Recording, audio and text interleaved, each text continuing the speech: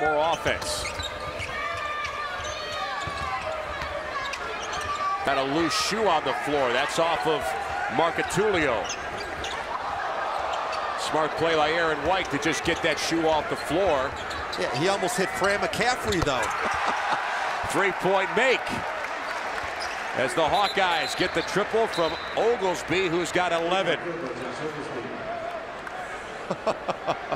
And Fran McCaffery generously offers that shoe back to Marcatulio.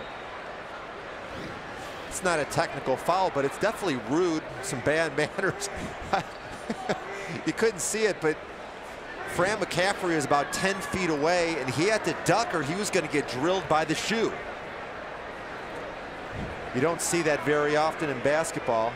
It happens to Denard Robinson at Michigan once in a while, but most basketball players are wearing high tops. He's got a low top. There it flips off.